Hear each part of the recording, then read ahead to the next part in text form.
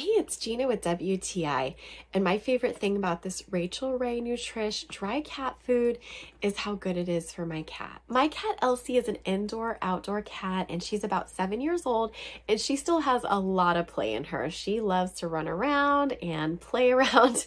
My little fur baby Elsie is about 10 pounds, maybe 9.5, and she takes about 2/3 of a cup a day, and that is perfect for her. And I love that this chicken and brown rice recipe that this cat food is made out of has whole grains in it and real chicken. I can see that she has a lot of energy when she eats it, and she loves it. She comes as soon as I shake the bag, and she is ready to just chomp down on it.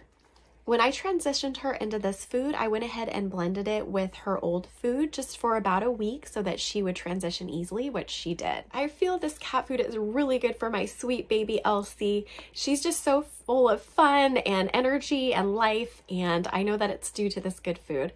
And that's my point of view.